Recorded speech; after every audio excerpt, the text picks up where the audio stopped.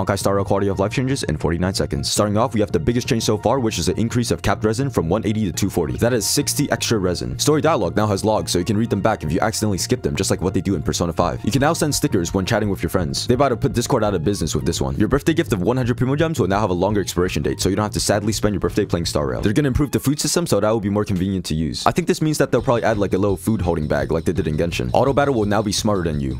Watch out. Her store now sells more items as well as a new 5-star Nihility light cone, which means that Kafka and Sample fans are going to be eating good as fuck. And the last but by far the best change in my opinion is that you'll finally be able to hide that ugly ass black bar at the bottom of your screen. I've been asking for this one since day one. You know this isn't a Boxu video without a Twitch plugin, so hey, wake your fat ass up and come to twitch.tv/boxu_, where I'll be streaming daily. That's about it.